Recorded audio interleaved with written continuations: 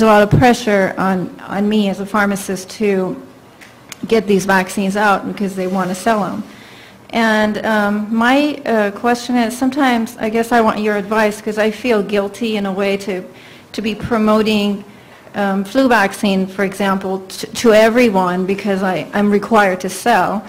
And sometimes I hear that there's this little old lady that was doing fine and then they had the flu vaccine and all of a sudden now they're not doing fine. And sometimes I think I need to be protecting some of our customers from this push that I'm supposed to be selling vaccines. Well, so the influenza vaccine is recommended for people over 6 months of age. The vaccine, on years where there's a good match, and certainly there was last year we had a terrible match with me, which is to say what was in the vaccine matching the strains that were circulating. This year it looks like a very good year, and in good years, the vaccine will prevent roughly 60% of a medically attended influenza-like illness. And for every 10% of efficacy, you'll prevent about 29,000 hospitalizations. So giving a flu vaccine is a good thing. It's too bad. I mean, I wish that the incentive that you had would be that you are doing something that is a good health requirement for these people. It shouldn't have anything to do with the financial incentive. I certainly know that pediatricians don't feel a financial incentive to push vaccines. I mean, hopefully they're all doing it for the right reasons, which is it's a good thing to do.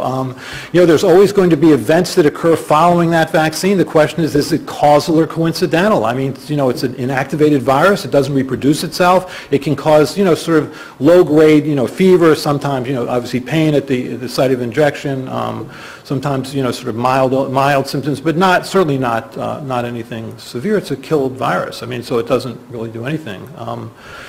Other than hopefully protect you against flu. I mean, the trick is matching the strains to matching the strains in the vaccines to the circulating strain. That's done by figuring out which viruses are circulating in South America, because that usually predicts what comes up into North America. When we had the sort of H3N2 switch last year, that was a surprise, and so we had a bad match. Donald, do you get the flu shot every year? No. Why? No, I don't know. I've never had one. And thus far, I've never had the flu. I don't like the idea of injecting bad stuff into your body, which is basically what they do. And I guess this one has not been very effective to start off with, but the last one. But I've never had a flu shot, and I've never had the flu. I better knock on wood.